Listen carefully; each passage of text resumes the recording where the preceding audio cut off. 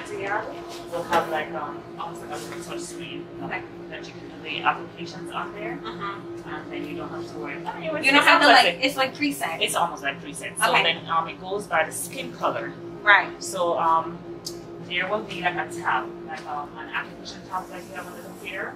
It's a drop down. So like it says applications, you hold down on it, and then it gets to a menu that tells you can do hair removal, you can do skin rejuvenation, or whatever. You have access to the hair removal. That's what you want. Right. Now with the hair removal, you have to always make sure that this part is called the hand piece, and the hand piece has a slider. So it's a slider because on here, it has different measurements of the lenses. Okay, you slide it in, slide it out. That's how you kind of see which lens is gonna help to determine the beam width of the light that deflects out of here, right? So for hair removal, you want to do like maybe 18 for the large body parts, and maybe like 12 and 15 for smaller body parts. Okay. And then you'll see when it changes, because there's something on the machine that it shows you. So on the bottom of the machine, you're gonna see like a little screen that shows you when you change the size. But whatever this says, this also have to stay. So you always have to make sure you match it up, because in addition to this, okay, so this says 18. In addition to this, they have something that we call a distance gauge. So which I'll show you the distance gauge. So this is very important because unfortunately, if you're not being close, then it causes burning. So distance gauges are 12, 15, and 18. So it's 12, 15, and 18. You understand? So then this allows you, again, the same thing, the amount of light that covers the ear. So if you were to measure it, it says 18 millimeters across, which you see right here. Gotcha. Okay, so if you're ever uncertain, you can always look here to see them. And just in general, this would be like for leg, this would be for like bikini, underarm. and then this would be like for the No, upper you lip can, or something. you could also use this one for the body itself. People don't usually change this out. Oh, But let's say you wanted to, then yes, maybe for the underarm, 15. So what's the difference? It's the depth of penetration. So when the hairs are deeper inside the follicle, you need more of a depth. Because remember, you don't want the laser to be most attracted to the skin pigment. It's most attracted to the hair. right. So when you have deeper depths for deeper hairs, that's better. You get more of an effective treatment. Okay? So then that's important. But again, so then this works with a slider. Okay, so where you place one of these depending on how you adjusted the slider, and so you pull. So on the other one also too, you'll see that it will have something in it. So this part, you pull it out, you have to press. So if I'm not mistaken, that one has like a little button on the side. You see like a little gray button and you push it in while you're pulling this. Okay? So if I push this in while I pull this, is how I adjust it. Okay? So one for 18, which I see right here. Okay? So two for 15, which I see right here. Well, that one says 12, so let's put it right here. So really quickly, if the person had maybe like, not quite vellus hairs, but maybe something similar to vellus hairs, like it would make more sense to be 12. Exactly. But then if they have more like pores, pubic hairs or something, that's like an 18. So then that's why too, let's say we're doing the face, then 12 is perfect because the hairs are very soft, right? Yeah. But let's say we're doing a thick beard on the face, then maybe a 15. You'd be good, you know what I mean? Yeah. Or then if you still choose to use an 18, you can. But yeah, for the very... After maybe realizing the 15 is not as effective. Gotcha. Because what it does also too on that particular machine, the Pro, the Gentle Yav Pro, is that it automatically changes the intensity once you change the slider and you tell the machine your skin typing and all of that. So which is good because then you don't have to calculate it. With some manufacturers, what they'll do is, with the manufacturer, you have the manual, so you can, kind of go through the manual and say, okay, I'm working with this Fitzpatrick, because remember it goes by the color, and then you can determine what the intensity is. Okay. Gotcha. Now, so this has to do with the slider. So you physically can take it out and look at it, and you see that it has a lens. So here's a lens right here. Gotcha. Okay. And again, it has to communicate with the distance gauge. So this is the lens, this is the slider, and this is called the distance gauge. Okay. Now, on the machine, you have, so on this particular one, okay, it tells you where the cooling agent and how much of the temperature will be applied. So I usually don't touch it. Whatever comes here, it comes. But you can also use the manual to adjust it. Okay.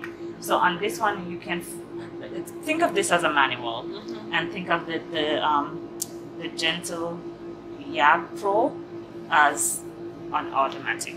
Okay. So this one, because it's manual, you have to physically go in and tell the machine what you want it to do. Okay. So this is where you have, okay, the cooling system, the cryo spray. So which is, you screw it off, you take it off, and it finishes, right? To replace it. You put it back, right? And then this is what indicates how much of that spray is coming out, okay?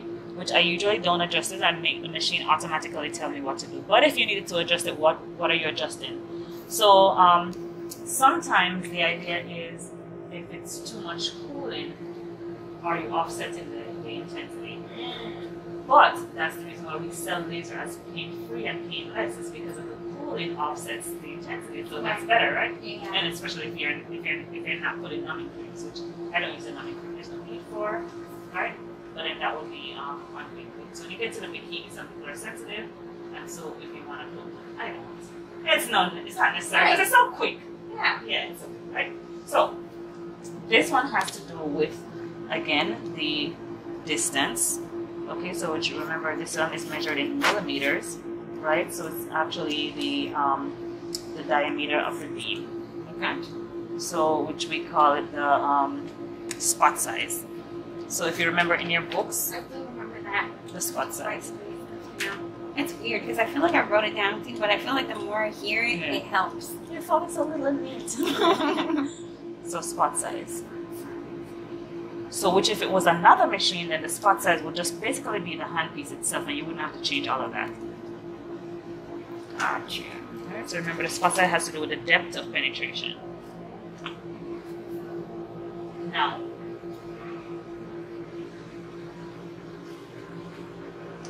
alright, so this has to do with the speed, like how fast you do the application, okay? So the speed in terms of hertz, so this one is the one that's measured in hertz, right? And it's just the one, this is one. Yeah, so usually it goes up to like 2, so you can change it up to 2. But this is how quickly. So on that particular machine, there's going to be 3 circles. There is going to be one towards your left, okay? And then you have one towards your right. The one towards your right, that's going to be this one, the speed, okay? So which you'll see some arrows going around it. You can go this way or that way. The machine is automatically going to tell you what should be the settings, okay. Right? But then and then that will be labeled in green. And so if you try to go left or right, then it goes outside of that perimeter. It's no longer in green. It's going to be like gray. So then this is how you'll know. Okay. So a little one right towards the center, you'll see, and one right far in the corner has to do with the spot size, okay, which has to communicate with the delivery. The slider and the distance gauge, because this is the distance gauge, okay? Then on top, you're going to see a bigger one, a bigger circle, that's going to have the fluence. How do you know? Because look, if you take a look at here, on this one, it says joules per centimeter squared. That's always your fluence, okay? So which you can adjust. And so now I'm manually adjusting it because remember on mine, it doesn't automatically do it, but on yours, if you hit the application button where it says hair removal, it's going to ask you, what color hair are you working with? You select it. What's the texture of the hair you're working with? You select it. What's the Fitzpatrick you're working with? You select it, and it also says, is this person tanned or not tanned? So it has 3 things. It says tan, no tan, and established. Established just means that you check and even the person did have a tan, they weren't in the sun yesterday, and there should be no sensitivity. I personally don't like the established because, you know, let's be real.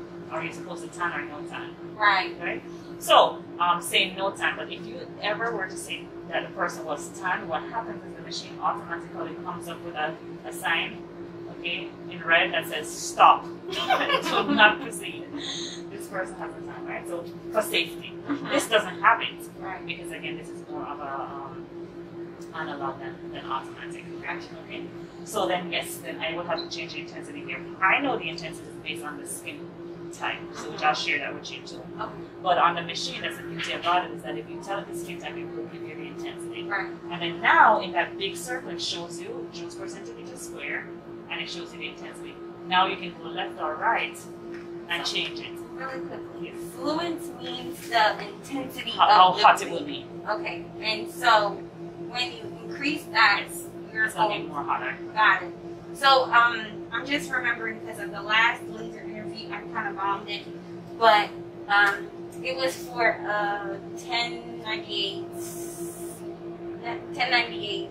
NDI, whatever. 1098. That's okay. Yes, you're right. So But remember now, don't use that as your base, because every manufacturer delivers their intensity differently. Where I've seen on the diodes, remember the one that we did with the continuing education? She has a diode, right? yeah. But on that diode, remember it was kilojoules or something like that.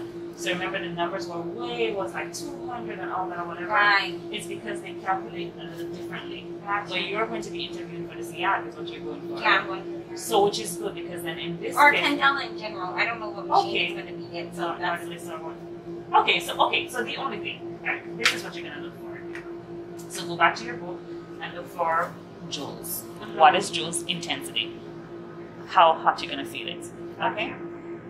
Millisecond is how long it's going to stay on there. Okay, so very quickly or very long. gotcha. Okay, so And so, would you ever adjust the? yes, you also can. Very good question. So let's say you're working on a dark skin complexion person, okay? And let's say your intensity is usually low anyways, right? So on my dark skin complexion person, I can go all the way up to 10, okay? I know this because on the other machines that I've used is 10, okay? And let's say 10 is the lowest, it's a low intensity. Nothing is going to happen. So I could spend a longer time, okay? But let's say I went up to 24.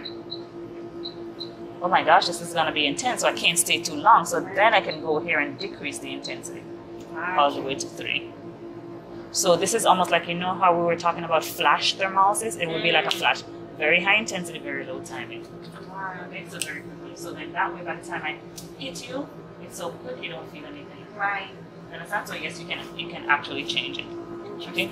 But this is why it's always good if you have a manual to work with the manual. Right. Because then it's safer. And this is why it's also good that that particular machine, what they have is that they actually have, when you select based on the texture of the hair, the color of the hair, and the skin type, it automatically gives you the energy. Right. I don't change it from that.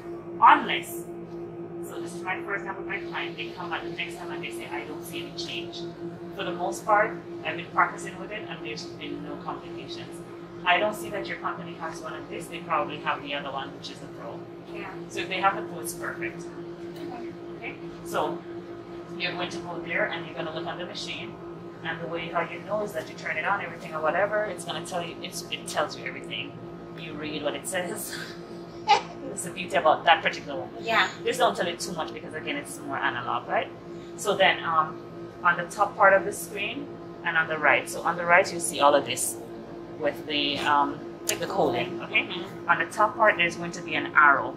You know, like on your computer you see those little drop down menus. Mm-hmm. It's a drop down menu. So the way how you activate is sometimes you have to hold it down first and then tap once. Mm-hmm. Okay? Then it shows you a list of everything that the machine can do. Gotcha. Then you're going to select hair removal. Okay, so I'll just write it down for you too. Right? You select hair removal. Then it pulls open almost like a questionnaire. One is going to say what's the color of the hair you're working on. And let's say you don't know, so you go and you check the area, or you ask the client, you'd say the color of their hair is dark, medium, or fine. I think that's what it will say, right? Gotcha. And then you say, what's the texture? You say, because you know sometimes with the hair shape you don't really know for sure. Right. You would say your hair is coarse. Usually when it's the first time with the client, I say the hair is coarse. I mean, it makes sense. Yeah. Because then when you're treating progressively, You not get let it start with lighter. Right. So then you do that. And then it also asks you the skin type. Fitzpatrick, right? So Fitzpatrick, you know. And then it will ask if the person is tan or not tan. And then the machine automatically sets the intensity. So the very big one, you can't miss that, is the energy. Right. And it's measured in joules, that's why you can't miss it.